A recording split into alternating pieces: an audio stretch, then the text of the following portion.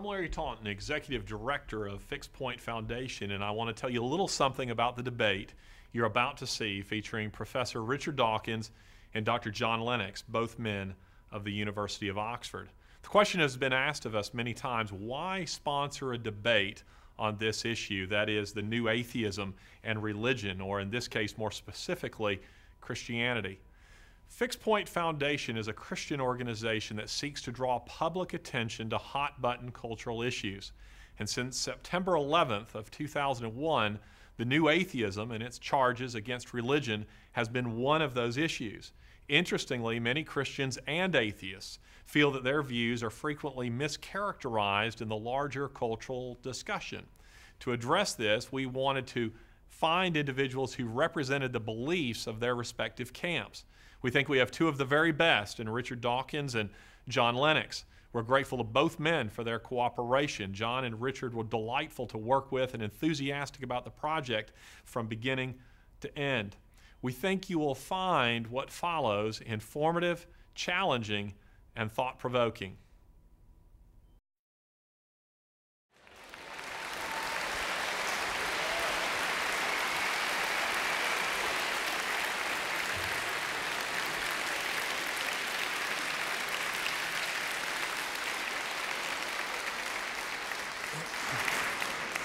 Good evening.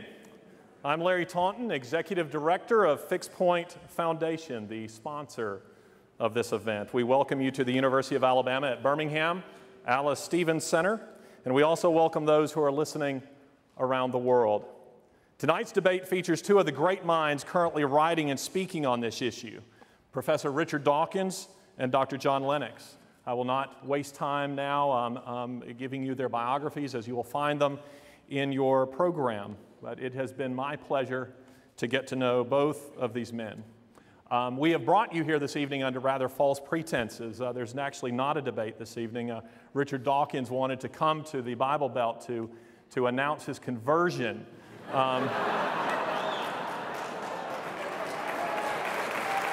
the Christian faith. Perhaps I'm mistaken.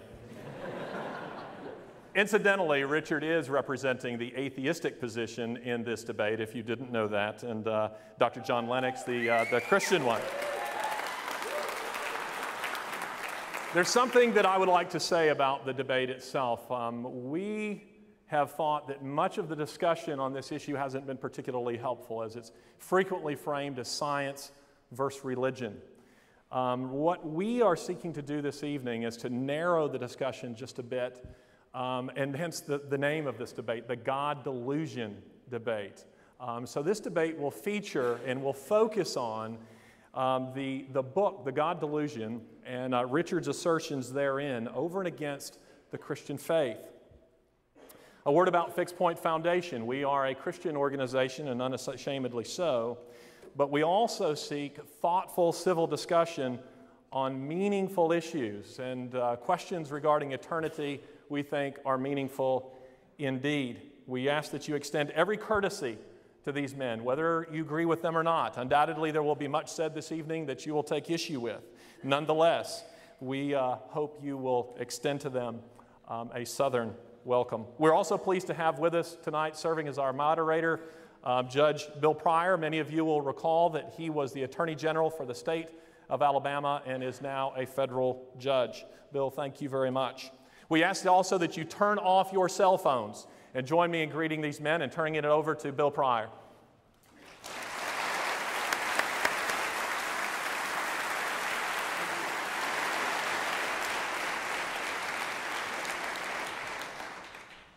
Thank you, Larry.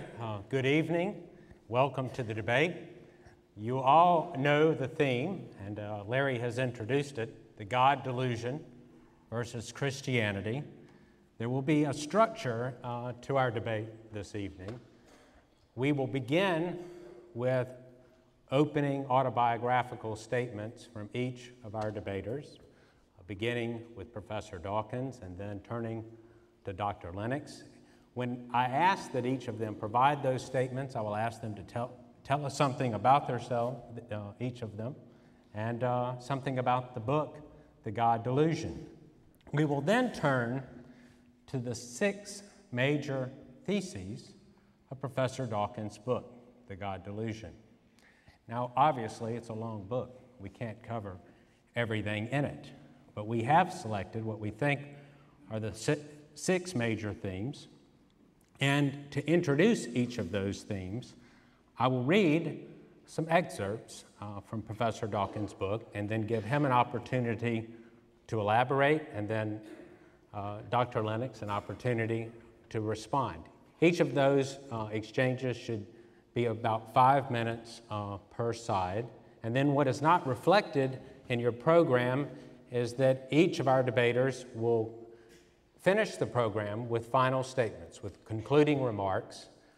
We will start that with Dr. Lennox, and then we will turn to Professor Dawkins. So, Professor Dawkins, tonight you will have both the first and the last word, I suppose in the interest of Christian charity.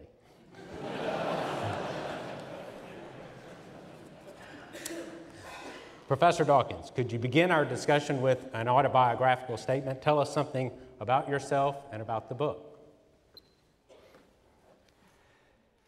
I was born in Africa. I'm a child of what was in those days the British Empire, descended from a long line of khaki shorts-wearing, hairy-kneed, brown-shoed colonial officers. I had every opportunity to become a naturalist because Africa, as you know, is a wonderful place to be a naturalist.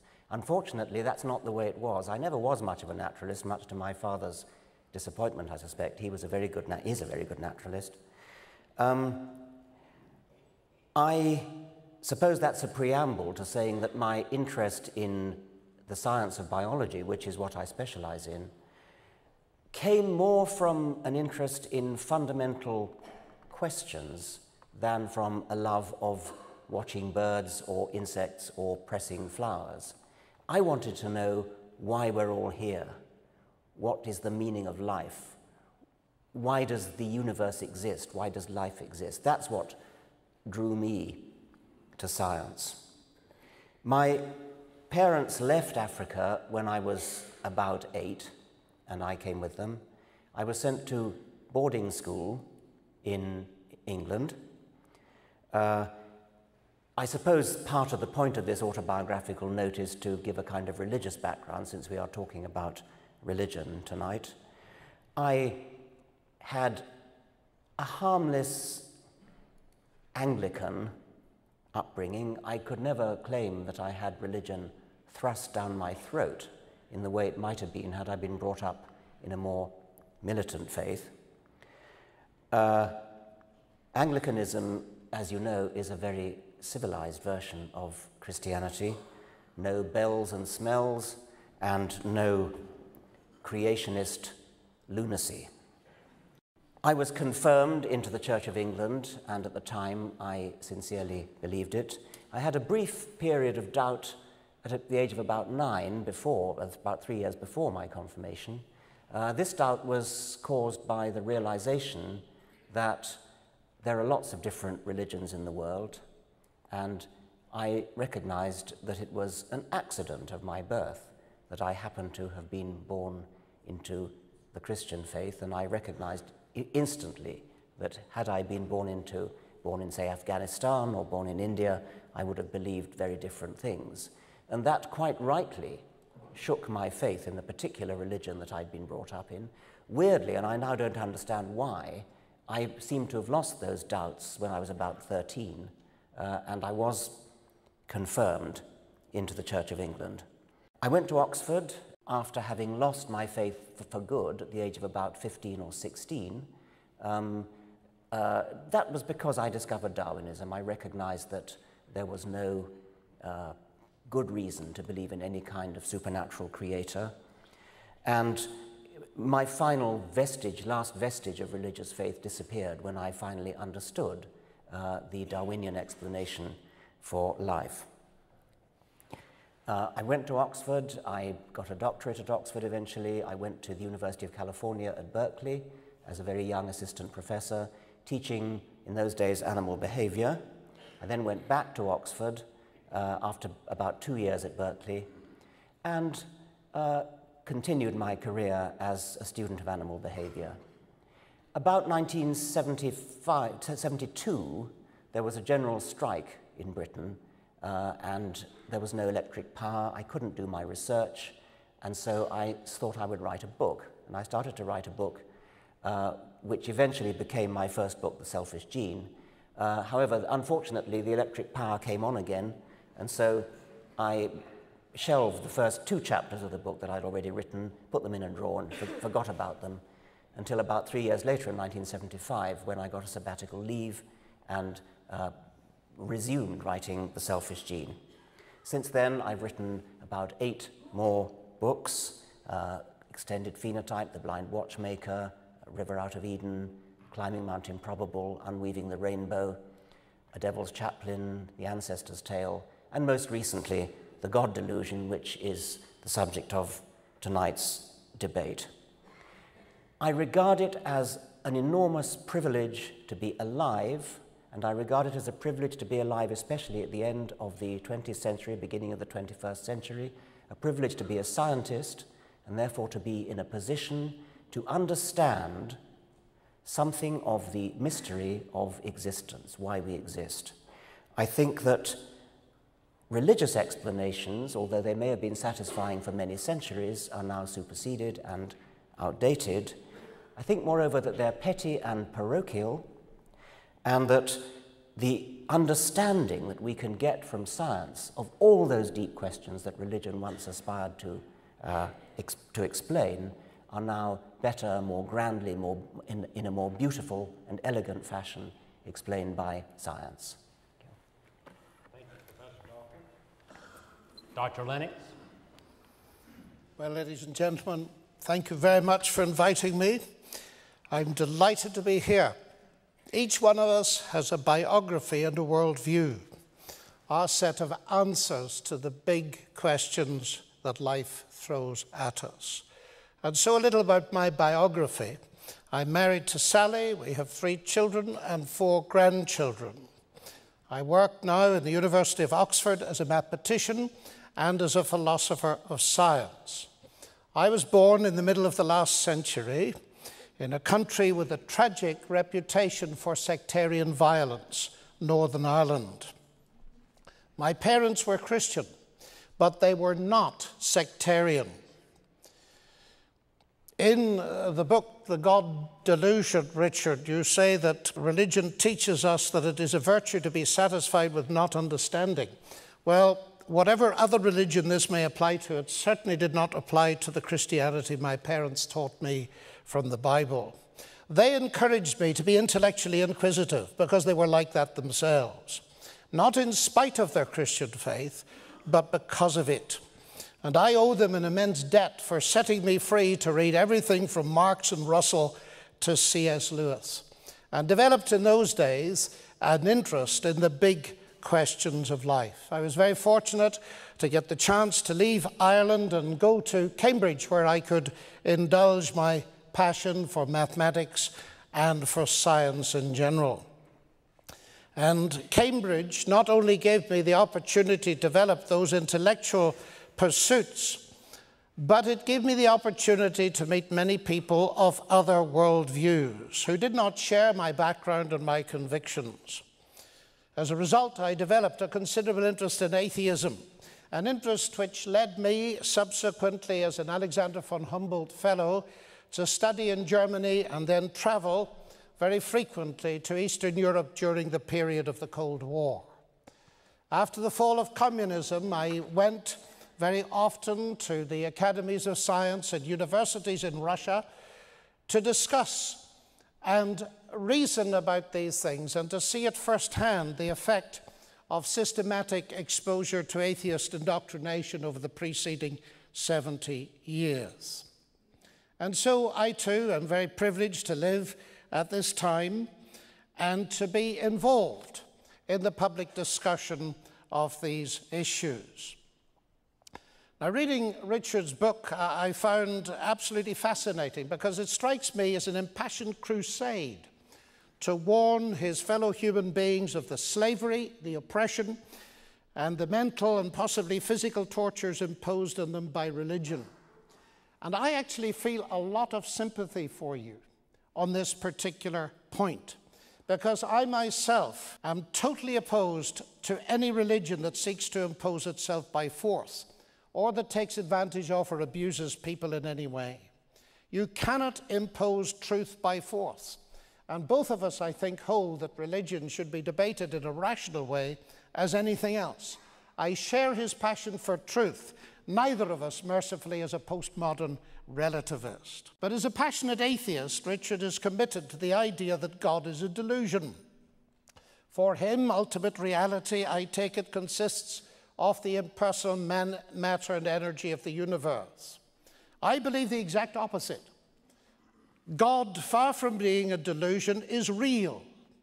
Ultimate reality is a personal, eternal, and supernatural God who has revealed himself in the universe, in his word, the Bible, and supremely in Jesus Christ, his Son, who is Lord and God incarnate. Now, I'm very aware that this puts me, according to Richard's book, firmly in the category of those who sit fluttering among the dovecotes of the deluded, sucking my religious dummy, or pacifier, as you call it in Alabama.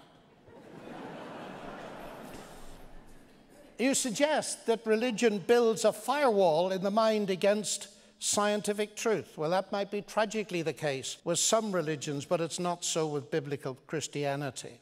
Indeed, the reason, ladies and gentlemen, that I'm passionate about truth is that God is the God of all truth.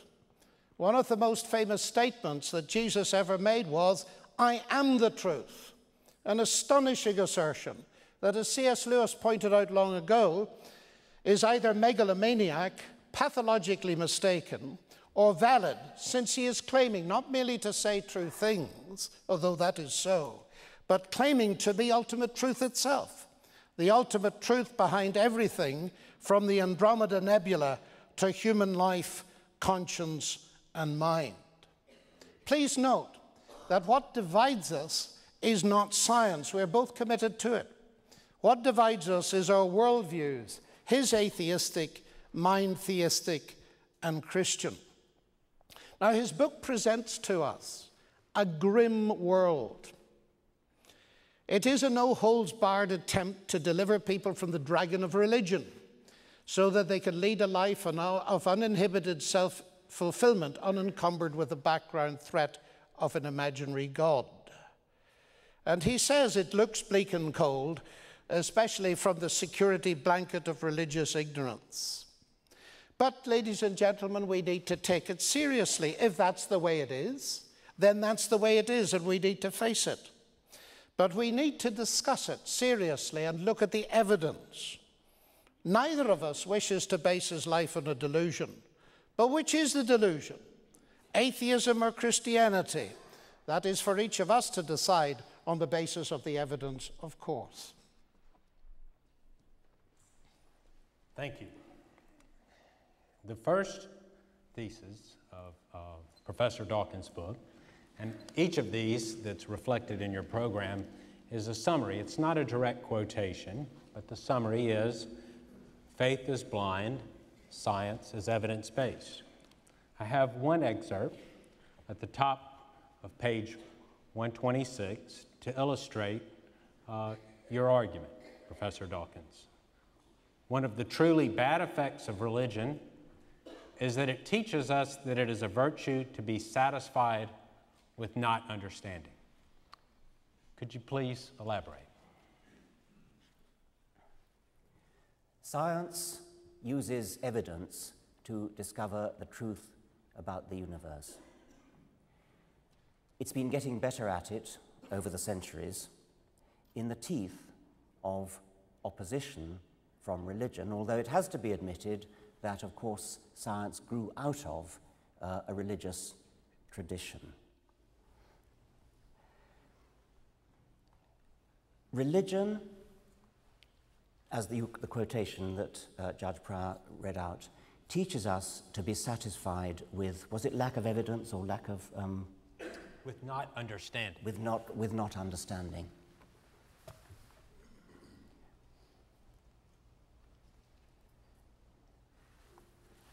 I think that when you consider the beauty of the world and you wonder how it came to be what it is, you are naturally overwhelmed with a feeling of awe, a feeling of admiration, and you almost feel a desire to worship something. I feel this. I recognize that other scientists, such as Carl Sagan, feel this. Einstein felt it.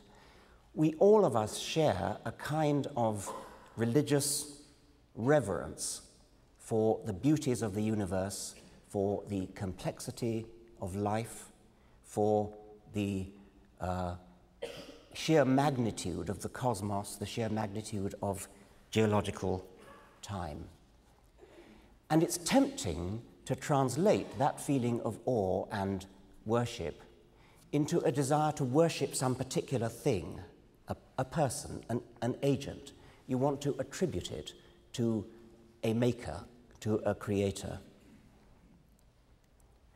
What science has now achieved is an emancipation from that impulse to attribute these things to a creator. And it's a major emancipation because humans have an almost overwhelming desire to think that they've explained something by attributing it to a maker. We're so used to explaining things in our own world, like these television cameras, like the lights, like everything that we make, the clothes we wear, the chairs we sit on, everything we see around us is a manufactured object. And so it's so tempting to believe that that has been made, that living things, or that the stars or mountains or rivers have all been made by something. It was a supreme achievement of the human intellect to realize that there is a better explanation for these things, that these things can come about by purely natural causes. When science began, the aim to achieve it was there, but we didn't know enough. Nowadays, at the end of the 20th century, beginning of the 21st century, we still don't know everything, but we've achieved an enormous amount in the way of understanding. We now understand essentially how life came into being. We know that we are all cousins of all animals and plants. We know that we're descended from a common ancestor, which might have been something like bacteria. We know the process by which that came about. We don't know the details, but we understand essentially how it came about. There are still gaps in our understanding. We don't understand how the cosmos came into existence in the first place, but we're working on that. The scientific enterprise is an active seeking out of gaps in our knowledge, seeking out of ignorance, so that we can work to plug that ignorance. But religion teaches us to be satisfied with not really understanding. Every one of these difficult questions that comes up, science says, right, let's roll up our sleeves and work on it. Religion says, oh, God did it. We don't need to work on it. God did it. It's as simple as that. We have no thrusting force pushing us on to try to understand. Religion stultifies the impulse to understand because religion provides a facile, easy, apparent explanation, although as we'll see later in the evening, it isn't really an explanation, and it prevents the further work on the problem. Thank you. Dr. Lennox? There are two issues here. Faith is blind, science is evidence-based. I do not agree with the first one, but I very much agree with the second one. Some faith is blind. And blind faith can be very dangerous, especially if it's coupled with a blind obedience to an evil authority. And that, ladies and gentlemen, I would like to emphasize, is true whether the blind faith is that of religious or secular people. But not all faith is blind faith, because faith itself carries with it the ideas of belief, trust, commitment, and is therefore only as robust as the evidence for it. Faith in the flying spaghetti monster, much beloved of Richard Dawkins, a delightful idea, is blind because there's no evidence for the flying spaghetti monster. But faith in relativity theory is not blind because there is evidence supporting it. I can't speak authoritatively for other religions, but faith in the Christian sense is not blind. And indeed, I do not know a serious Christian who thinks it is. Indeed, as I read it, blind faith in idols and figments of the human imagination, in other words, delusional gods, is roundly condemned in the Bible. My faith in God and Christ as the Son of God is no delusion. It is rational and evidence-based. Part of the evidence is objective. Some of it comes from science, some comes from history, and some is subjective, coming from experience. Now, of course, we do not speak of proof. You only get proof in the strict sense in my own field of mathematics. But in every other field, including science, we can't speak of proof. We can speak of evidence, of pointers, of being convinced beyond reasonable doubt. I think it's important in this context to emphasize that science is limited, because there seems to me a creeping danger of equating science with rationality. But what is beyond science is not necessarily irrational. Science cannot tell us, for instance, whether a poem, a work of literature, or a work of art or music is good or beautiful. Science can tell us that if you put strychnine into your grandmother's tea, it will kill her. But science cannot tell you whether it's morally right to do so. And the Nobel Prize winner, Sir Peter Medawar, who's quite a hero, I think, for both of us, has pointed out that you can easily see the limits of science because it cannot answer the elementary questions of a child. Who am I? What is the purpose of my existence? Where am I going? Now, Richard has just contrasted science and religion being content with not understanding, whereas science is unraveling the understanding of the universe. And I understand and feel the force of that objection very strongly, because sometimes Christians, I admit, have been guilty of a lazy God of the gaps kind of solution. I can't understand it, therefore God did it. And of course, God disappears as the gaps close. But I'd like to point out that there are two kinds of gap, ladies and gentlemen. There are gaps that science closes, and I call those the bad gaps. But there are also gaps that science opens, and we may come to some of those later. But as for the idea itself, Richard referred to the very important fact that science, modern science as we know it, exploded in the 16th and 17th centuries, and it arose out of a theistic background. And many philosophers of science have studied this and come to the conclusion that's now called Whitehead's thesis, that human beings became scientific because they expected law in nature, and they expected law in nature because they believed in a lawgiver. I think that is profoundly important, because it means, far from religion hindering science, it was the driving force behind the rise of science in the first place. And when Isaac Newton, for example, discovered his law of gravity and wrote down the equations of motion, he didn't say, marvelous, I now understand it, I've got a mechanism, therefore I don't need God. In fact, it was the exact opposite. It was because he understood the complexity and sophistication of the mathematical description of the universe that his praise for God was increased. And I would like to suggest, Richard, that somewhere down in this you're making a category mistake, because you're confusing mechanism with agency. We have a mechanism, it does X, Y, and Z, therefore there's no need for an agent. I would suggest that the sophistication of the mechanism, and science rejoices in finding such mechanisms, is evidence for the sheer wonder of the creative genius of God. Our next thesis is that science supports atheism, not Christianity. And on this thesis, Professor Dawkins, I would like to read two excerpts from your book. The first is on page 67. You are quoting your colleague, the Chicago geneticist Jerry Coyne, with approval, and he writes, to scientists like Dawkins and E.O. Wilson, the celebrated Harvard biologist, the real war is between rationalism and superstition.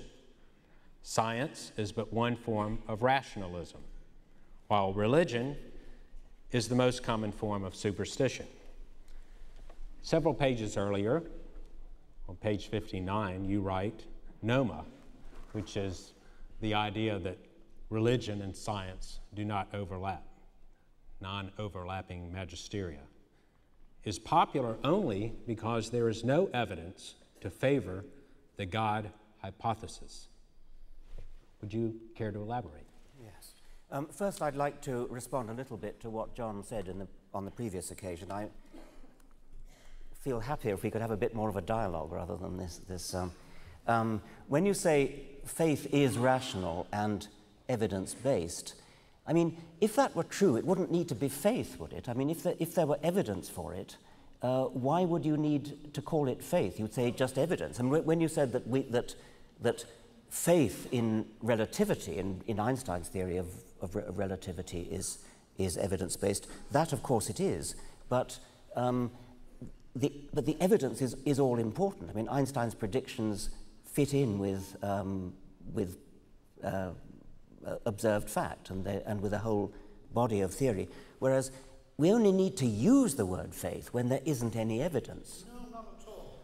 I presume you've got faith in your wife. Is there any evidence for that? Yes, on which you base it? Yes. Plenty of evidence.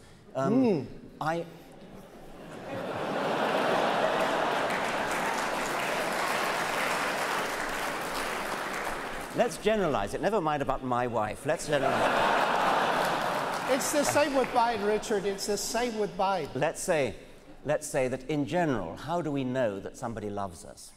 Okay? Yes. You can use a word faith for that if you like, but it's not the right use of the word. Because, it is. Because you know why, you know your wife loves you because of all sorts of little signs, little catches in the voice, little looks in the eye. That's the evidence that it is. Yes, That's evidence. Right. That's perfectly good evidence. That's not faith. Yes, it is. Well, okay, then we're coming down to pure semantics. I think you've been influenced too much by Kant, you see. Not explicitly, I have to say. Okay, let's go on. Which of these statements are we now on? We're on the second. Looking for an opening. It didn't seem to have much connection with the quotes from the God Delusion that you read. It actually works well with the first. Okay, it does. You read a quote from Jerry Coyne about the real war being between supernaturalism and naturalism. The context of that quote was the turf wars, in a sense, in American education between creationism and evolution. And within that context, I have been accused of letting the side down because, as you know, there's a problem with American education that some nutcases are trying to introduce creationism into American schools, which is obviously very bad for science, and my scientific colleagues are deeply worried by this and are trying to fight it, and all power to them. They complain that I am not helping matters, that I'm in a sense rocking the boat by saying quite openly that it is my understanding of evolution that has led me to atheism. And they point out again quite rightly that if I were called up to in a court of law testifying in favor of evolution and against the teaching of creationism, and the lawyer said, Mr. Dawkins, is it true that evolution has led you to atheism? I should have to say yes, whereupon he would turn to the jury and say, my case rests. It doesn't do the cause of science any good to unite evolution with atheism. That was the context of Jerry Coyne's remark. Coyne was saying, okay, if you're concerned only with the narrow political battle of saving American science in the schools, then you should button your lip and stop talking about atheism. If, on the other hand, you think, as Coyne does, that the real war is between supernaturalism and naturalism, then you would say, well, the battle over evolution and creationism is only a skirmish. The real war is over something rather more profound. That was the context of that. Noma was the second quotation that you read. That's non-overlapping magisteria. The late Stephen Gould argued that there was no real battle between science and religion because they were about non-overlapping magisteria, different things, ships that pass in the night, no contact between them. They're about totally different things. I don't think that for a moment. I think that religion really is, in a sense, about science. I think that religious claims about the universe are scientific claims. I suspect that John may agree with me about this. Claims about the universe are scientific claims. A universe with a God would be a very different kind of universe from a universe without a God.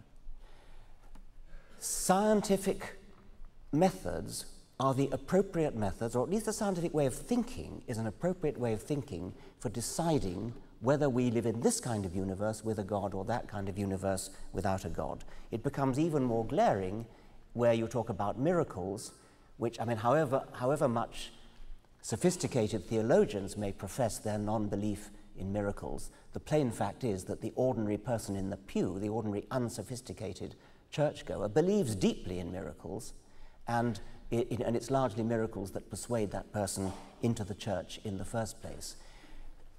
If there are miracles, they are to be judged as by scientific means. If there was a virgin birth, if somebody was raised from the dead, these are strictly scientific claims. They may be difficult to verify, but as I've said in the book, The God Delusion, if you could imagine hypothetically that DNA evidence could be discovered showing that Jesus never had a father, that Jesus was born of a virgin, then can you imagine any theologian saying, oh, no, not relevant, separate magisteria, science has no bearing on this case? Of course they wouldn't.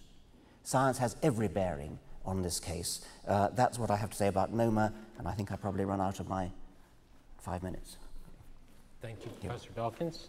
Well, I agree with you very much on the Noma issue, Richard, that science and religion, keeping them separate. Actually, if you read the small print on Noma, it rather disconcerts you because it says that science deals with reality and religion with everything else. And of course, I'm not very happy with that. I certainly agree with you that the modes of logical analysis that science has introduced to you are the right ones to deal with many of the central claims of Christianity. I would widen it a bit. It's historical science, of course. We're dealing with events in the past. But Christianity is falsifiable in that technical sense. I would very much support that. Now, the thesis here is that science supports atheism, not Christianity. I think atheism undermines science very seriously. Because if you think of the basic assumption that all of us who are scientists have, that is, we believe in the rational intelligibility of the universe. And it's interesting to me that scientists of the eminence of Eugene Wigner and Albert Einstein use the word faith. They cannot imagine a scientist without this faith. Because, of course, they point out that you've got to believe in the rational intelligibility of the universe before you can do any science at all. Science doesn't give you that. Now, the interesting thing is this. Suppose we now look at that issue against the background of the two worldviews we're discussing tonight, atheism and theism. Atheism tells you, at least Richard tells us in his book, that since human life has been cobbled together by unguided evolution, it's unlikely that our view of the world is accurate, quite so. And if you are a reductionist, as you must be as a materialist, reducing beliefs to the physics and chemistry of neurological structures, then it raises a very big question, ladies and gentlemen. If in the end my beliefs, my theories, my scientific theories, are the results ultimately of the motions of atoms in my brain produced by an unguided, random, mindless process, why should I believe them? In other words, it's like someone sitting on the branch of a tree cutting off the branch on which they're sitting. And it seems to me that therefore atheism actually undercuts the scientific endeavor very seriously. And that, from my mind, is a fatal flaw. An argument that purports to derive rationality from irrationality doesn't even rise, in my opinion, to the dignity of being an intelligible delusion. It is logically incoherent. But theism tells us that the reason science is possible, the reason that I can access the universe, at least in part through my human intelligence, is because the same God who created the universe is ultimately responsible for the human mind in here. So that's the base level. But when we come up a level now and look at science itself, we have the fine-tuning of the universe, the fact that the basic constants of nature have got to be very accurate in order to have a universe just like this one. Now, I know that some people prefer, that's the word that Sir Martin Rees uses, an explanation in terms of a multiverse, which actually doesn't, in my opinion, solve the logical problems. But I'm very interested in the verdict of Arno Penzias, who won the Nobel Prize for discovering the microwave background. And he says astronomy leads us to a unique event, a universe which was created out of nothing, one with a very delicate balance needed to provide exactly the right conditions required to permit life, and one which has an underlying, one might say, supernatural plan. So that physics itself, looking at the constants and the very, very specified numbers they had to have, comes to that kind of conclusion. And incidentally, the Bible gets very easily dismissed, I'm afraid, also in the God Delusion. Penzias added, the best data we have concerning the Big Bang are exactly what I would have predicted had I nothing to go on but the 5 books of Moses, the Psalms, and the Bible as a whole. It's interesting, ladies and gentlemen, isn't it, that we only got the idea that the universe had a beginning, evidence for it in the 1960s. It was very exciting. I remember it well. Because for centuries, Europe was dominated by the thinking of Aristotle, which put the earth fixed at the center of the universe, everything rotating about it and everything existing eternally. The fascinating thing is this, that when evidence began to arrive that there was a finite beginning to space-time, some leading people in the journal Nature, the editor, Maddox, said, this is dangerous. We don't like this because it'll give too much leverage to those who believe in creation. Now, what I find very interesting is this. The Bible is frequently dismissed as being anti-scientific because it makes no predictions. Oh, no, that's incorrect. It makes a brilliant prediction. For centuries, it's been saying there was a beginning. And if scientists had taken that a bit more seriously, they might have discovered evidence for the beginning a lot earlier than they did. Professor Dawkins, I understand your desire in some ways to respond to Dr. Lennox, but I think that this next topic in the excerpt I'm going to read will allow you to both advance the discussion of the next thesis, which is that design is dead, otherwise one must explain who designed the designer. I think it'll allow you to advance that well. The quote that I'm going to read, the excerpt, is on page 109. And what you wrote is this: the whole argument turns on the familiar question, who made God, which most thinking people discover for themselves. A designer God cannot be used to explain organized complexity, because any God capable of designing anything would have to be complex enough to demand the same kind of explanation in his own right. God presents an infinite regress from which he cannot help us to escape.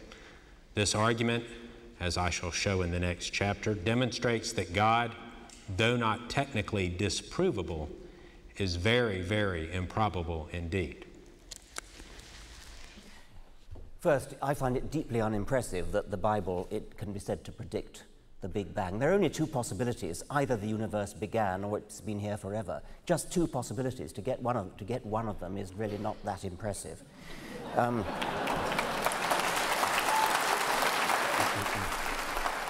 Now, sorry? At least it got it right.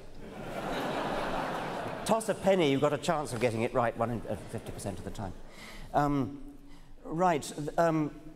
Design is dead, otherwise one must explain who designed the designer. Well, we skate over a lot when we say design is dead. I think probably John and I would agree that life is explained. Darwin explains life, and no serious scientist doubts that. So we go back to the previous, a rather more difficult stage in the understanding of where we come from, which is the origin of the universe itself. And that really is genuinely difficult. We don't know. We understand essentially biology, we don't understand cosmology. In a sense, we could say cosmology is waiting for its Darwin. John mentioned in the answer to the previous question the idea of the physical constants being finely tuned. And it's quite true that many scientists, many physicists maintain that the physical constants, the half dozen or so numbers that physicists have to simply assume in order to derive the rest of their understanding, just have to be assumed. You can't provide a rationale for why those numbers are there. And physicists have calculated that if any of these numbers was a little bit different, the universe as we know it wouldn't exist. We wouldn't be here. The universe would perhaps have fizzled out in the first yoctosecond, and so we wouldn't be here, or other things would have gone wrong. It's tempting, once again, to import the easy, facile idea of a designer and to say that the designer twiddled the knobs of the universe at the Big Bang and got them exactly right, got the gravitational constant right, got the strong force right, the weak force right, and so on. But it seems to me to be manifestly obvious that that is a futile kind of explanation because, as the quotation says, who designed the designer? You have explained precisely nothing, because instead of just saying, oh, well, the knobs were tuned to the right values anyway, you say, oh, there was a God who knew how to tune the knobs to the right values. And if you're going to postulate that, then you've, in a sense, sold the pass. Some physicists solve that problem by not invoking God, of course, but by invoking the anthropic principle, saying, well, here we are, we exist, we have to be in the kind of universe in which is capable of giving rise to us.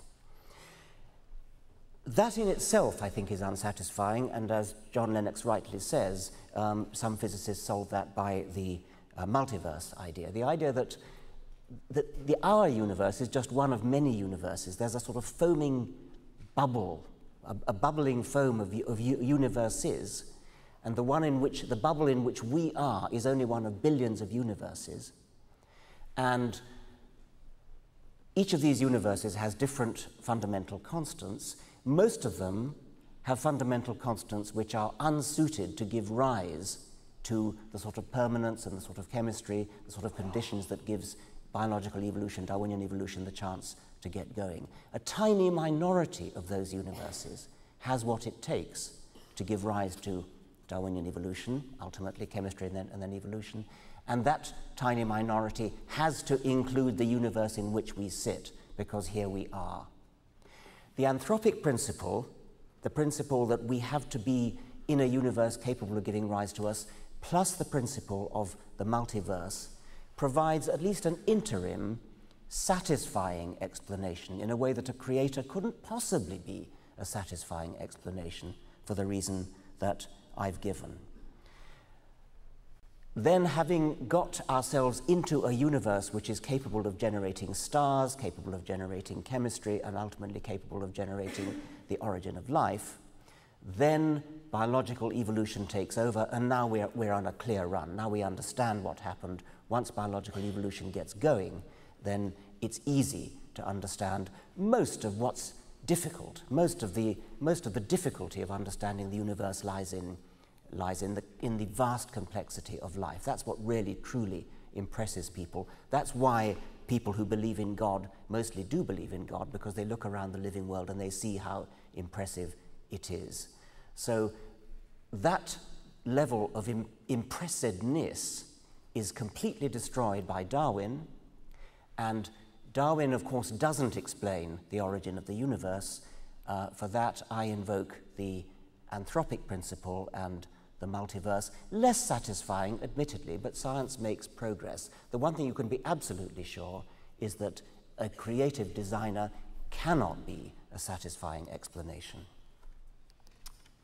Dr. Lennox. The anthropic principle, as you stated, Richard, I think is a complete truism. Of course, we have to be in such and such a kind of planet of the kind that we could appear on. That does not answer the question how we came to exist on it. And I fear I have to disagree with you on Darwinism. Darwinism does not explain life. It may explain certain things about what happens when you've got life.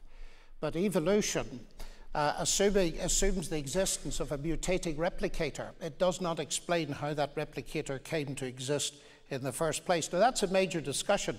I want to address the who designed the designer question, because it's the old schoolboy question, who created God? I'm actually very surprised to find it as a central argument in your book, because it assumes that God is created. And I'm not surprised, therefore, that you call the book The God Delusion, because created gods are by definition a delusion. Now, I know, and I ought to explain, that Richard doesn't like people who say to him that they don't believe in the God he doesn't believe in. But I think that this is possibly touching a sore spot, because you leave yourself wide open to the charge. After all, you are arguing that God is a delusion. And in order to weigh your argument, I said that it is you who's arguing that God is a delusion. Oh, sorry. All right. And in order to weigh that argument, I need to know what you mean by God. And if you say, if there is a God, you have to ask who created God, that means that you're reduced to thinking about created gods. Well, none of us believe in created gods, Jews, Muslims, or Christians. And I think that argument then is entirely beside the point, and perhaps you ought to put it on your shelf marked celestial teapots where it belongs. The God who created the universe, ladies and gentlemen, was not created. He is eternal. This is the fundamental distinction between God and the universe. It came to exist, he did not. And this is precisely the point the Christian apostle John makes at the beginning of his gospel. In the beginning was the Word. The Word already was. All things came to be by him. God is uncreated. The universe was created by him. Now, I don't know whether Richard has difficulty with the concept of the uncreated. I don't know, and I'd love to know whether he believes as a materialist that matter and energy and the laws of nature were always there, because if they were, he does believe in something eternal. So perhaps the difficulty lies in believing in an eternal person. But I want to probe deeper into this, because he suggested that introducing God would mean an end of science. God is no explanation, since by definition God is more complex than the thing you are explaining. Now, this, he states, is the central argument of his book. I would not have expected an argument like this from a scientist, because explanations in science themselves are usually in terms of increasing complexity. An apple falling is a simple event.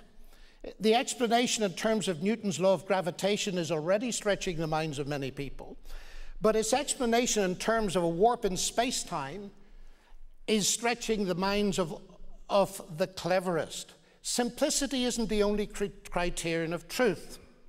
Let me give you an example. Suppose you're an archaeologist, and I'm exploring a cave with you, and you're a Chinese expert, and on this cave you see two scratches.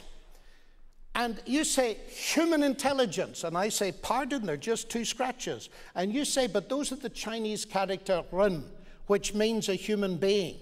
But I say, look, Richard, that's no explanation at all.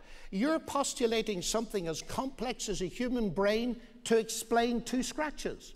That means that your explanation is more complex than the thing you're explaining. That's no explanation at all. Now, it seems to me that's exactly what you're saying in your book. The reason we can deduce something as sophisticated as human intelligence from two scratches on a cave wall is because they have a semiotic dimension. They carry meaning. And that fascinates me as a mathematician, because the reductionist is committed to deducing things that carry meaning, and I would include the DNA molecule among them, is committed to explaining those in terms of the basic materials. But as was pointed out a long time ago by a Nobel Prize winner, Roger Sperry, the meaning of the message is not going to be found in the physics and chemistry off the paper and ink. And it fascinated me too to see that you approved in your book of the physicists looking for a TOE, a theory of everything. But that's a theory where the buck stops. Incidentally, there is no hope for a TOE, as Stephen Hawking has said in 2004, on the basis of Gödel's mathematics and its application to physicists. So I'm interested that you were prepared, as I understand it, to agree that a TOE was a good thing in physics. It's perhaps you like a TOE, a toe, provided there's no God attached to it. I think finally, if I might just say that you seem to be a... Oh, my time's up. Okay, I'll stop. Professor Dawkins, my next excerpt, we're going to change gears to some extent, to the fourth thesis, which is that Christianity is dangerous. I think you'll like this quote. It comes from the very first page of the book, from the preface. You write, and I have a few excerpts to read. You write, imagine with John Lennon, a world with no religion. Imagine no suicide bombers, no 9/11, no 7/7, no crusades, no witch hunts, no gunpowder plot, no Indian partition, no Israeli-Palestinian wars, no Serb-Croat Muslim massacres, no persecution of Jews as Christ killers, no Northern Ireland troubles, no honor killings, no shiny-suited, bouffant-haired televangelists fleecing gullible people of their money. God wants you to give till it hurts. Imagine no Taliban to blow up ancient statues, no public beheadings of blasphemers, no flogging of female skin for the crime of showing an inch of it. You then write on page 303 that even mild and moderate religion helps to provide the climate of faith in which extremism naturally flourishes. And finally, you write on pages 307 and 308, more generally, and this applies to Christianity no less than to Islam, what is really pernicious is the practice of teaching children that faith itself is a virtue. Faith is an evil, precisely because it requires no justification and brooks no argument.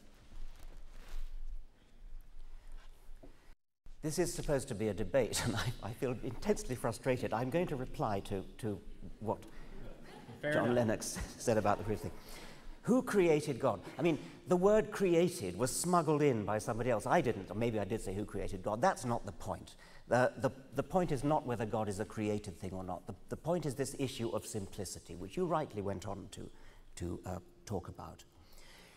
In order to understand the existence of complexity, we can't just postulate complexity. We have to go back to simplicity. Now, John used the illustration of an archaeologist, wasn't it, who found some scratches on a cave. And it was supposed to be a powerful argument that said, well, these scratches are very simple, but the person who did the scratching was complex. That's nothing to do with the argument I'm putting. The argument I'm putting is that if we're trying to explain complexity, we need some kind of an ultimate explanation for the existence of a complex object, an improbable object. Certainly, the scratches on the cave are simple, and certainly the human that made those scratches is complex. If you went to another planet and you found some scratches which indicated the existence of life, we would both postulate the existence of a complex living being.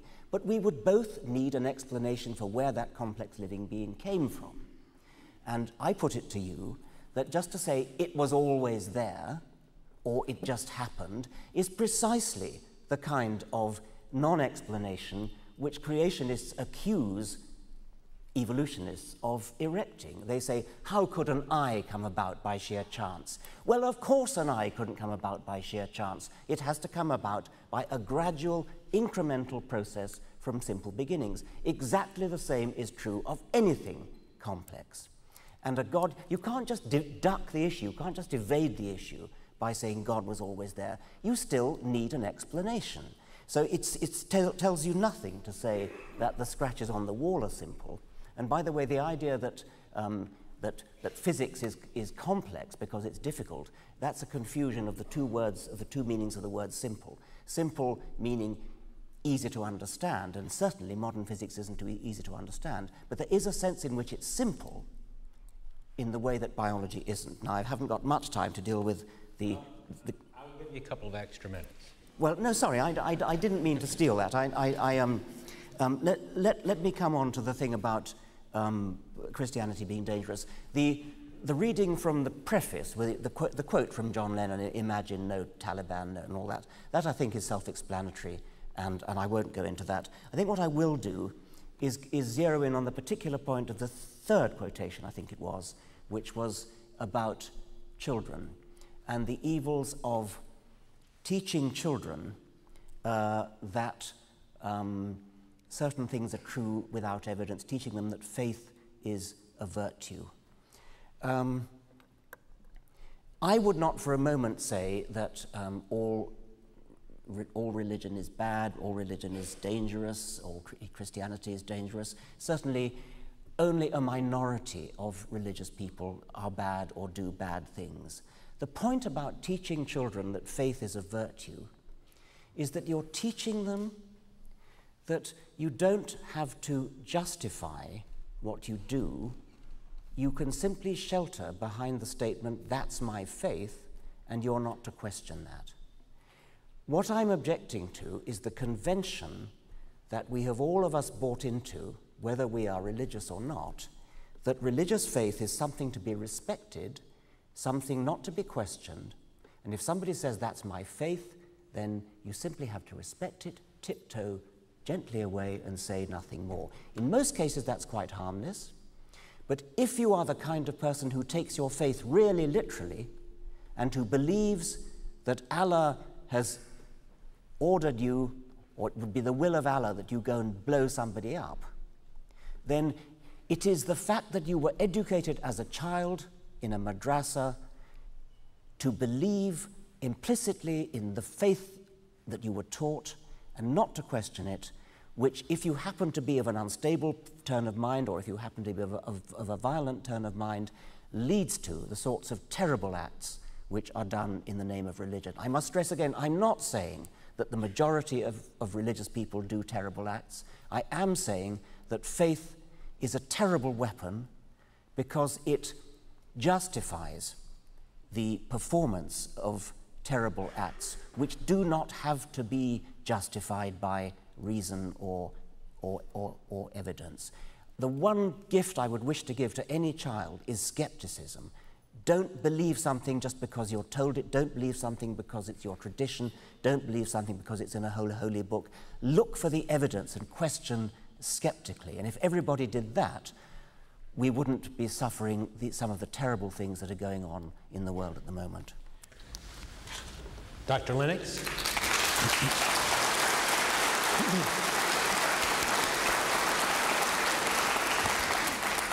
I'd dearly love to come back on the first one, Richard. I think there's a slight obsession with the simple to complex. If you're building a factory, say for manufacturing computers, they'll dig a hole in the ground first. That's very simple, and it gets more complex as it goes up. But everything comes from the mind of the planners. And what I'm talking about is inference to the best explanation.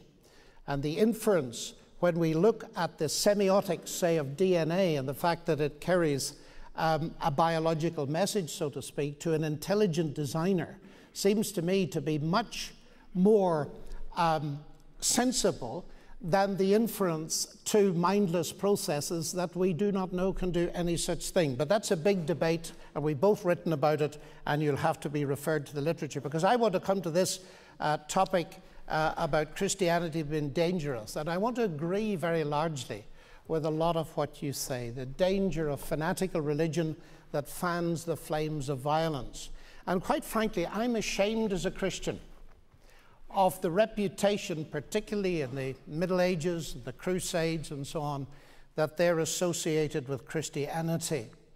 But I'd like to point out that the perpetrators of that kind of atrocity were not following Christ, but they were actually disobeying his explicit command, because he prohibited, very famously, as you know, his followers from using physical weapons. My kingdom is not of this world, he told them. He told Pilate. And it's very interesting, to my mind, that Christ was actually put on trial for being a fanatical terrorist. That's very easy to forget, and he was publicly exonerated from the charge by the Roman procurator. Truth cannot be imposed by violence, particularly the truth that Christ had come into the world to bring a message of God's love and forgiveness.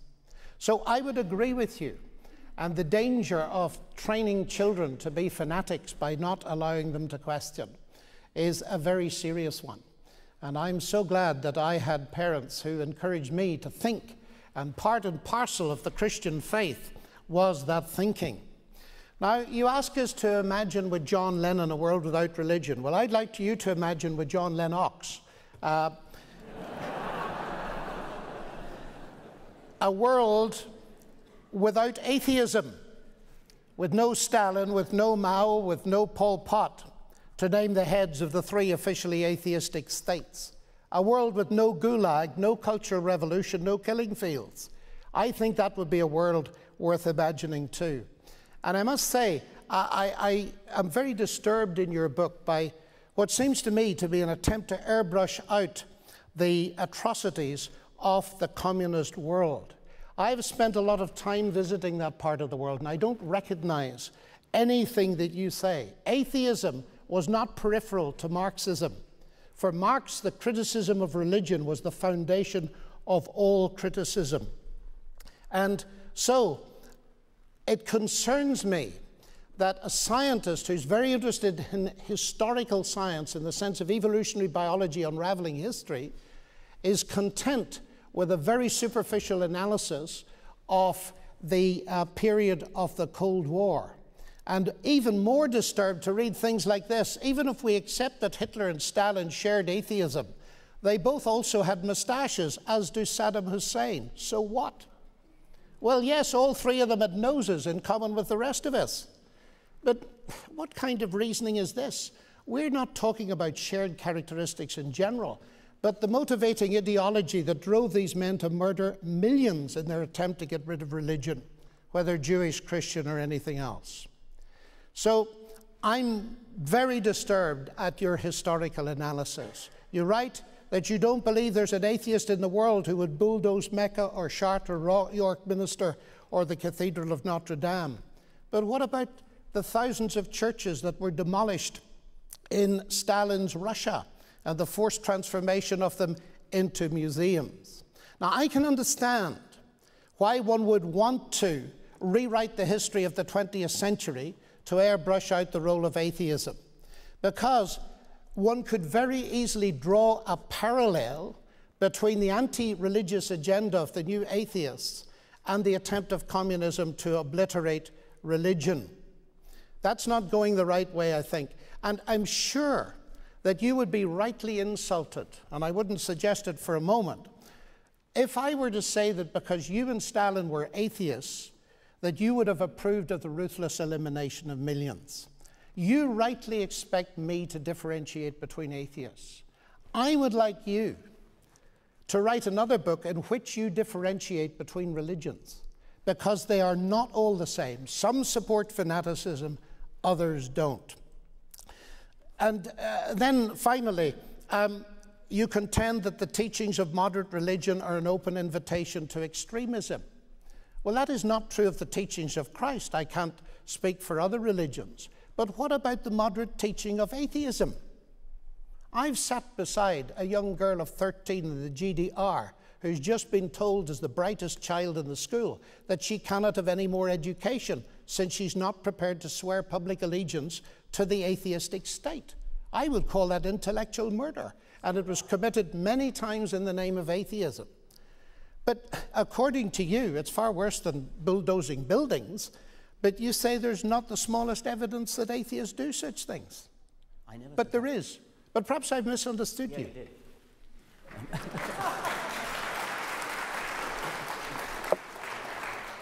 You want to take a moment? Well, I'm very happy to give up on the next one and Which would you prefer? I'm very happy. I'd like Richard to choose what he wants to do because I've made some strong statements. Look,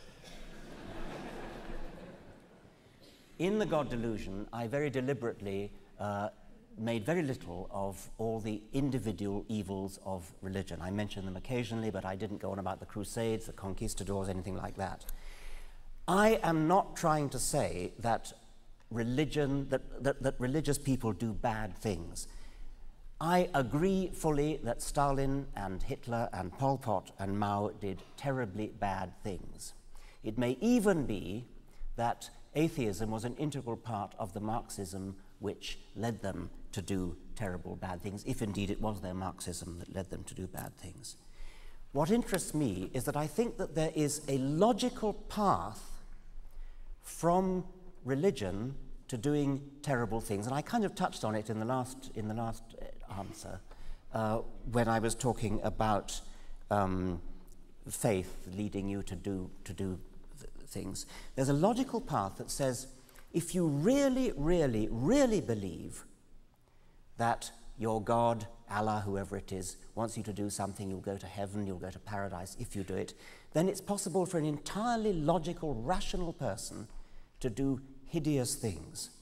I cannot conceive of a logical path that would lead one to say, because I am an atheist, therefore it is rational for me to kill or murder or be cruel or do some horrible thing. I can easily see that there are plenty of individuals who happen to be atheists, maybe even individuals who have some other philosophy which incidentally happen to be associated with atheism. But there is no logical path. Those young men who bombed in the London subway and the buses, those 19 men who flew planes into various targets in the United States in September of 2001, they were not psychopaths.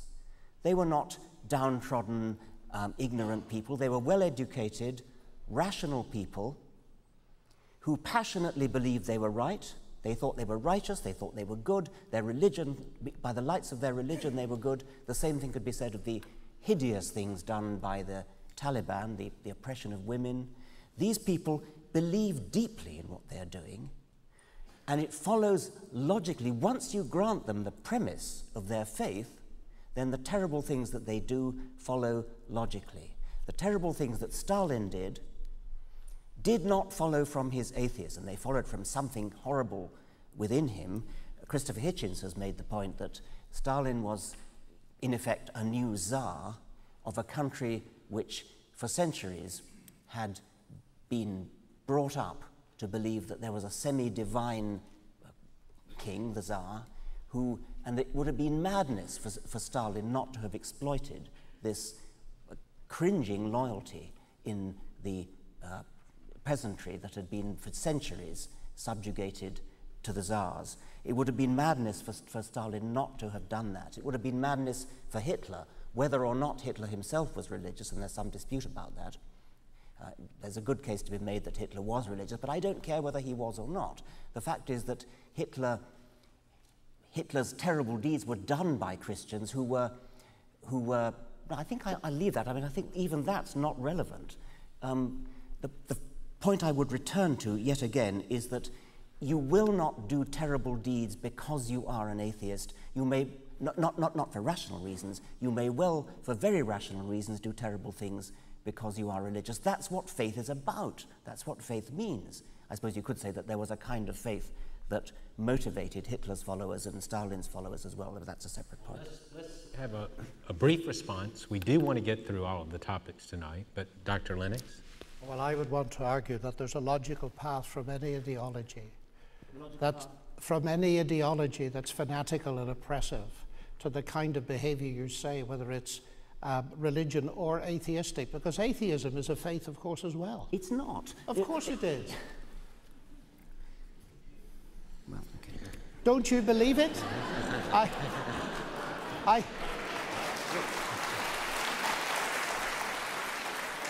you're an atheist with respect to Thor and Wotan and yes, that's Zeus. Right. I don't believe them, but you believe atheism. No. It is your faith. I'm in exactly the same position with respect to your Yahweh, your Jehovah, whatever you call him. I'm in exactly the same position with respect to him as you are with respect to Zeus. And I cannot imagine not believing in Zeus leading one to do terrible deeds. It's exactly the same with not believing in God. I'm going to wrap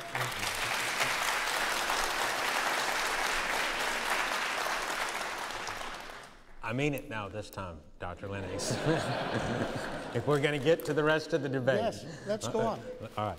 Let's go on. I think the issue has nothing to do with Zeus and so on. They're non-existent deities. The issue is to do with two alternative...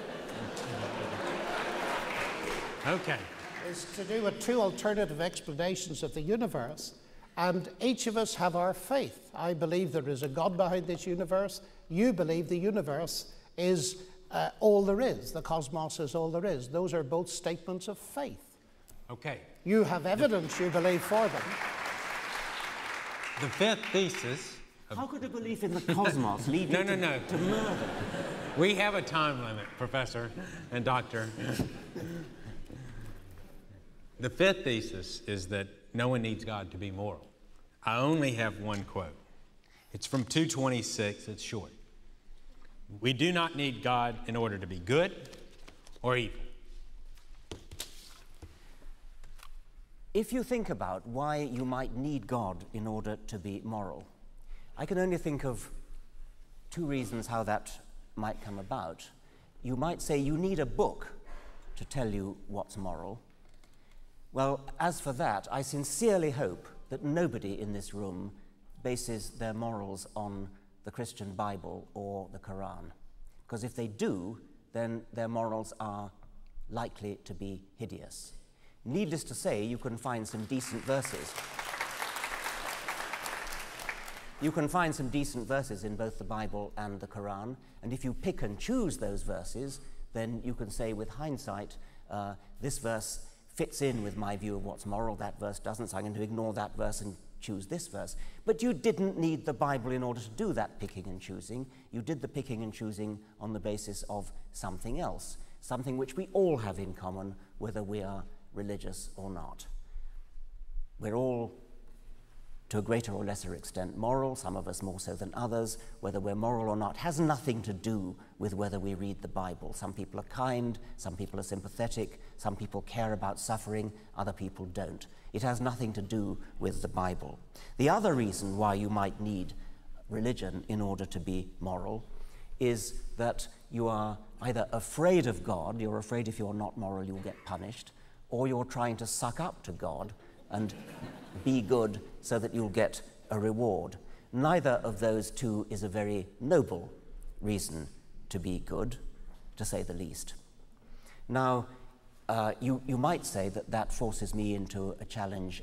How do I know what's moral? Well, I don't on the whole, but the point I want to make is that there does seem to be a kind of universal human acceptance that certain things are right and other things are not. If you look cross-culturally, look at anthropological findings on different cultures, you'll find there's a kind of agreement that certain things are wrong and other things are right. There's disagreement in detail. The golden rule, do as you would be done by. Do unto others what you would expect them to do to you. This is a very, very widespread principle, and it almost amounts to common sense in a way. You certainly don't need a holy book in order to tell you to do that. Now, as an evolutionist, I think that it comes partly from our evolutionary past. I think that there was a time in our history when we lived in small kin groups, and we lived in small groups where good deeds could be expected to be reciprocated, and under those conditions we developed a kind of lust to be good, which was parallel to the lust for sex, which has obvious Darwinian advantages. Now, we no longer live in small villages, in small clans, and so the Darwinian pressure to be good is no longer so strong. nor is the Darwinian pressure for lust as strong as it once was, because nowadays we often use contraceptives and therefore sexual behavior does not lead to the reproductive consequence, which is, of course, the Darwinian reason for it. But that doesn't matter. The point is that our evolutionary past built into us a lust for sex, and by the same token it built into us a lust to be good, a lust to be friendly, a lust to cooperate, a lust to be sympathetic towards suffering. So I think it partly comes from that, but it also comes from something less easy to define, but which is clearly there, because I call it the shifting moral zeitgeist. It's something that changes from decade to decade. Living as we do in 2007, there will be a broad consensus of what's right and wrong. Racism is wrong, sexual discrimination is wrong, cruelty is wrong, which characterize we who live in the early 21st century, which would not necessarily have characterized our ancestors in this place 200 years ago. The consensus has moved on, and I find this a very interesting, fascinating fact, which suggests that there really is a kind of something in the air about what is regarded as moral. And it clearly has nothing to do with religion, because it doesn't come from Scripture. Scripture doesn't change over the decades in the way that our attitudes to slavery, our attitudes to women, etc., do. There really does seem to be a powerful shifting zeitgeist effect, which doesn't tell you anything in itself, but which indicates that there is something in the air, some other force, something which we can understand with sufficient sociological, psychological sophistication. Whatever else it is, it's not religion. Dr. Lennox. The question is, do we need God to be moral? If we formulate it as, can an atheist be good? Of course. Because, as I see it, the very fact that human beings all around the world show a common core of morality is evidence for the truth of the biblical claim that we are moral beings made in the image of God. So what I would want to say is this: of course we can be good without God in the sense of our personal behavior, but I'm not sure whether we can find foundations for the concept of being good without God.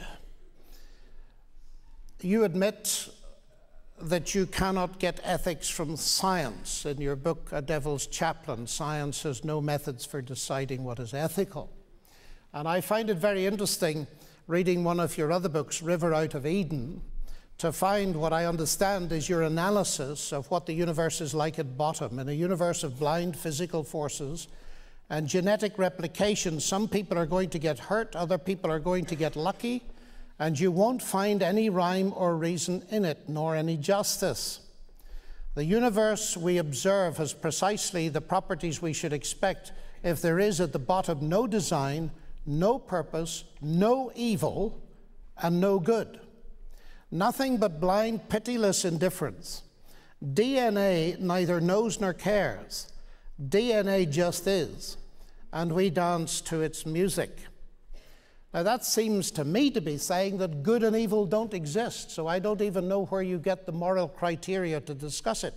If a rock falls off a mountain onto your head and kills you, it makes no sense calling the rock evil. It just exists. If Pol Pot chooses to eliminate 1 million intellectuals, or the 9/11 terrorists choose to fly hundreds of people to their deaths into the Twin Towers, how can you call them evil if they were simply dancing to their DNA? Now that strikes me as a hideous world you're delivering us into, that is no morality at all.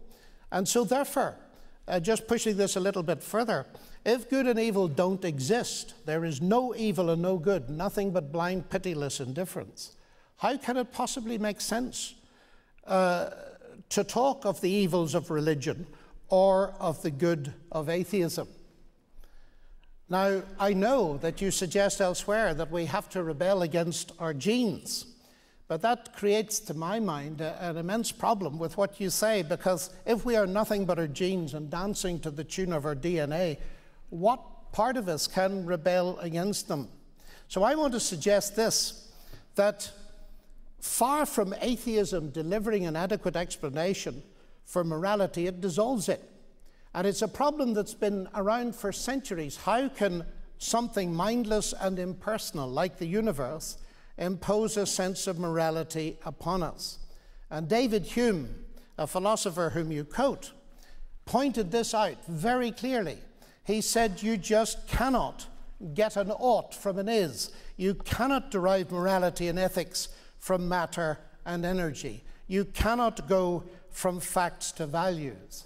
And what concerns me greatly is that, although you don't say it in your book, is that this kind of philosophy that has no base for morals in a transcendent God has got to find morality either in raw nature or a combination of nature and society, and often leads to a kind of utilitarianism. And we are in serious ethical confusion, I think, in our contemporary world, in the legal sphere, in the ethical, in the medical sphere, and in the business sphere, because the foundations are crumbling. And I want to suggest, I know it's provocative, but I want to suggest that Dostoevsky was very perceptive, and I've had many Russians agreeing with me, when he said, if God does not exist, everything is permissible. He's not saying that people can't be good. He's saying that the foundations of morality are removed. And Nietzsche predicted exactly the same thing. So I find that trying to get morality elsewhere is something that is doomed to destruction. I would love to spend time discussing the Bible. I think your view of the Bible is a bit one-sided. There are things there to be discussed. We're about to turn to it. Okay, fine. The last thesis. Christian claims about the person of Jesus are not true. His alleged miracles violate the laws of nature. I'm going to read two excerpts, Professor Dawkins. The first comes from page 92 of your book. The historical evidence that Jesus claimed any sort of divine status is minimal. The next comes from page 257. Jesus was a devotee of the same in-group morality coupled with out-group hostility that was taken for granted in the Old Testament. Jesus was a loyal Jew. It was Paul who invented the idea of taking the Jewish God to the Gentiles. Hartung puts it more bluntly than I dare. Jesus would have turned over in his grave if he had known that Paul would be taking his plan to the pigs. Once again, I can't let pass that rhetoric of mine about blind physical forces and indifference and nature neither care, DNA neither cares nor knows. Maybe you're right that portrays a hideous world. Well, maybe the world is a hideous world. It doesn't make it not true. No. That's the fundamental point that I would wish to leave with you, that you can talk till you're blue in the face about how it would be nice if such and such were true. It would be nice if the world were friendly to us. It would be nice if the world was not such a hideous one. But I see it as, first, it tells you nothing about whether it's true or not. We have to decide whether it's true or not separately. It gives us, if it is a hideous world, it gives us something to rise above. And we clearly do rise above it. You raised the question, how do we rebel? And you seem to think there was some kind of contradiction.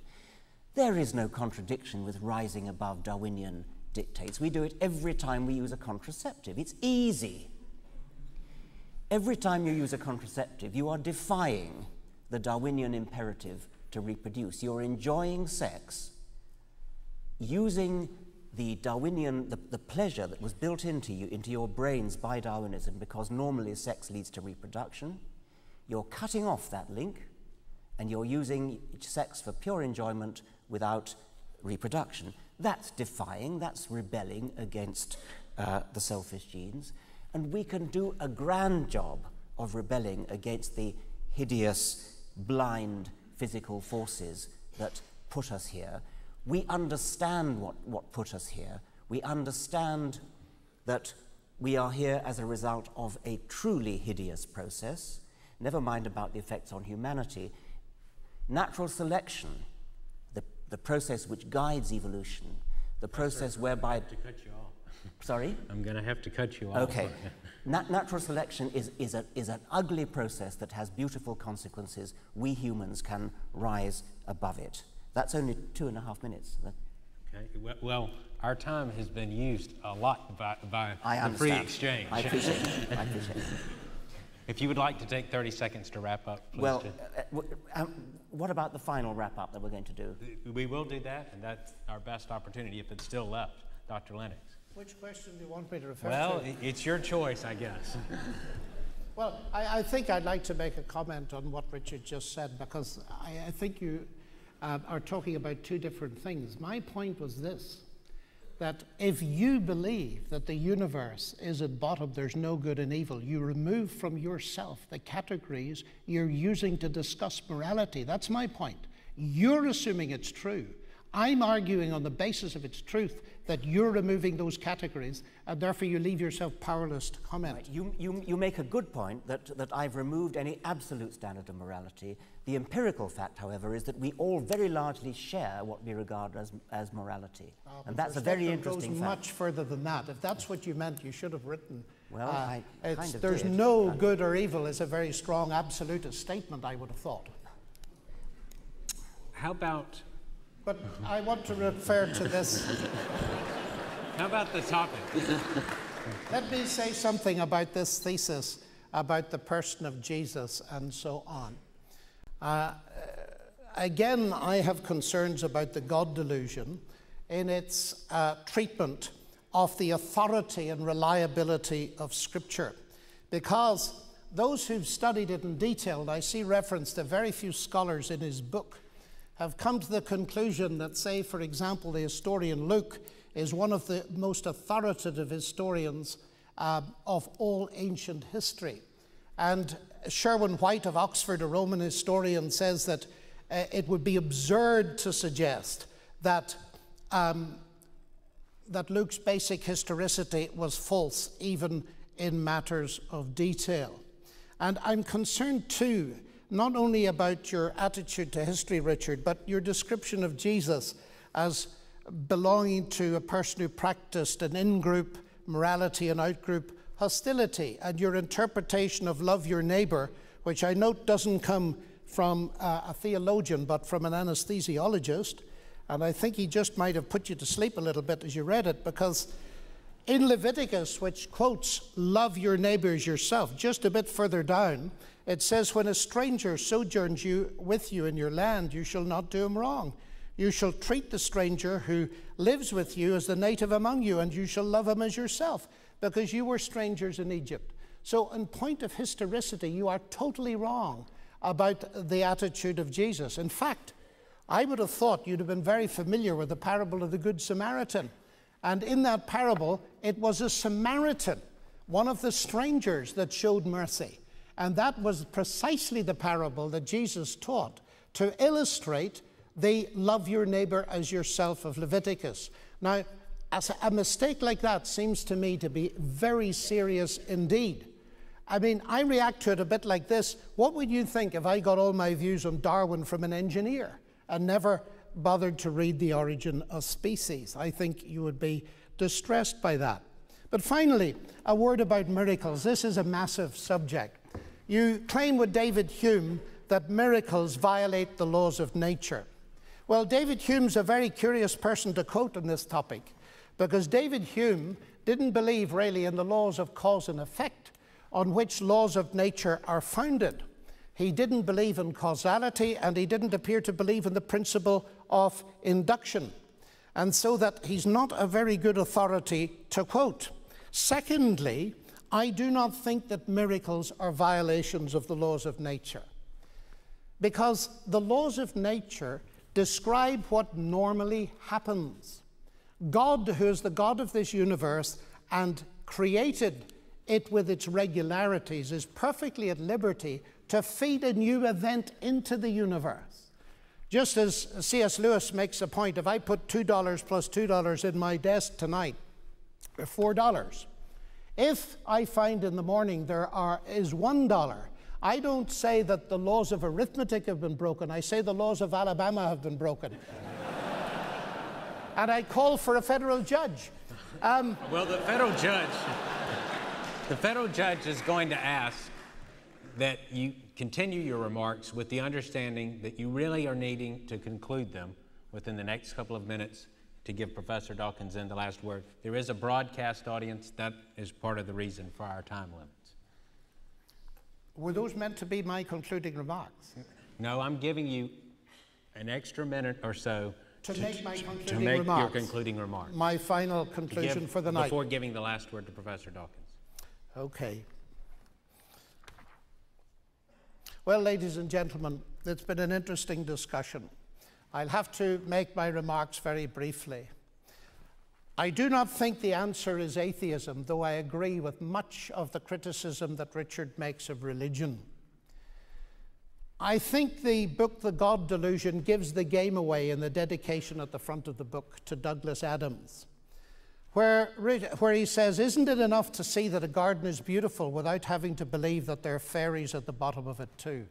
Now, you do a brilliant job at getting rid of the fairies, though it must be said that most of them didn't believe in them anyway. But when you see the beauty of a garden, say, in New College in Oxford, do you believe there's no gardener or no owner? That its sublime beauty has come about from raw nature by pure chance? Of course not. For gardens are to be distinguished from raw nature by the operation of intelligence. And what you're doing in your book, I think, is presenting us with an obviously false set of alternatives. Either we take gardens on their own or the garden plus fairies. But they don't appear on their own. They have gardeners and owners. So does the universe. You say there's no evidence of God, and yet your very description of the universe as a garden bears witness that the evidence is all around you. Atheism, ladies and gentlemen, is not only false, it contains no message that deals with the central problem of human rebellion against God. History is littered with attempts to build a godless utopia, each one of them based, as the book of Genesis suggests that they would be, on a denial that God has ever spoken or even that he exists. And I would remind you that the world that Richard Dawkins wishes to bring us to is no paradise except for the few. It denies the existence of good and evil. It even denies justice. But ladies and gentlemen, our hearts cry out for justice. And centuries ago, the Apostle Paul spoke to the philosophers of Athens and pointed out that there would be a day in which God would judge the world by the man that he had appointed, Jesus Christ, and that he'd given assurance to all people by raising him from the dead.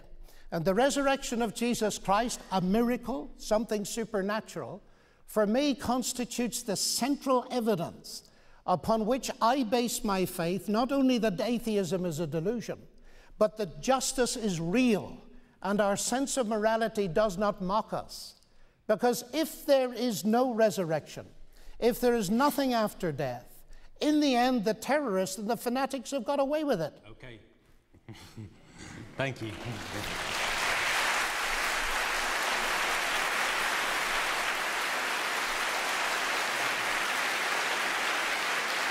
Please.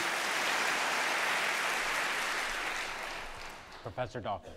Yes, well, that concluding bit rather gives the game away, doesn't it? All that stuff about science and physics and the complications of physics and things, what it really comes down to is the resurrection of Jesus. I mean, there's a fundamental incompatibility between the sort of sophisticated scientist, which we hear part of the time from John Lennox, and it's impressive, and we are interested in the argument about multiverses and things, and then having produced some sort of a case for a kind of deistic God, perhaps some God, the great physicist who adjusted the laws and constants of the universe. And that's all very grand and wonderful. And then suddenly we come down to the resurrection of Jesus. It's so petty, it's so trivial, it's so local, it's so earthbound, it's so unworthy of the universe. When we go into a garden, and we see how beautiful it is, and we see colored flowers, and we see the butterflies and the bees. Of course, it's natural to think there must be a gardener. Any fool is likely to think there must be a gardener. The huge achievement of Darwin was to show that that didn't have to be true. Of course it's difficult. Of course it had to wait until the mid-19th century before anybody thought of it. It seems so obvious that if you've got a garden, there must be a gardener who created it and all that goes with that. What Darwin did was to show the staggeringly counterintuitive fact that this not only can be explained by an undirected process. It's not chance, by the way. Entirely wrong to say it's chance. It's not chance. Natural selection is the very opposite of chance, and that's the essence of it. That was what Darwin discovered.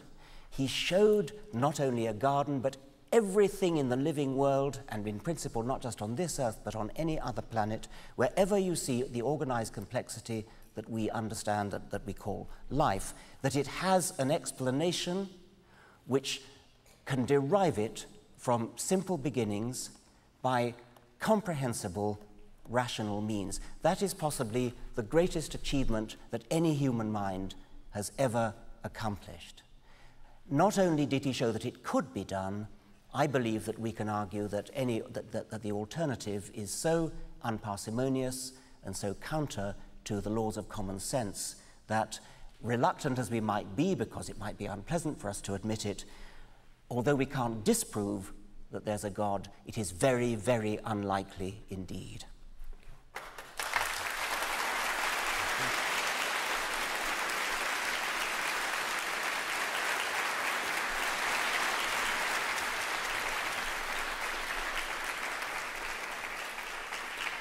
We are told that in the earlier part of the last century that G.K. Chesterton and George Bernard Shaw engaged in a lively but friendly debate. It may be said that perhaps we haven't seen anything quite like that until tonight. Ladies and gentlemen, please join me in thanking them.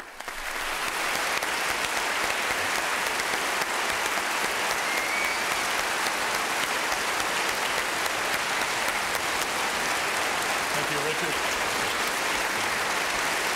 Thank you, Bill. Thank you, John. Thank you. Thank you, Richard. Thank you very much. Thank you very much.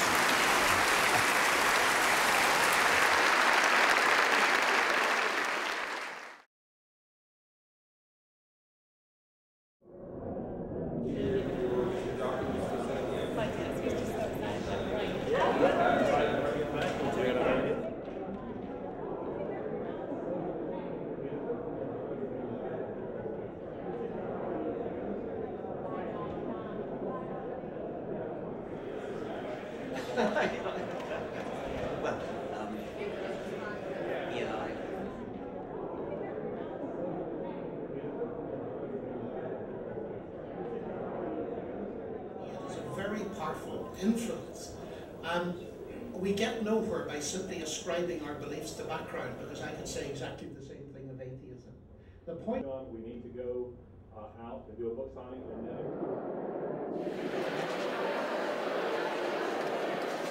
Dr. Lennox, thanks for what you did tonight, brother. Appreciate it.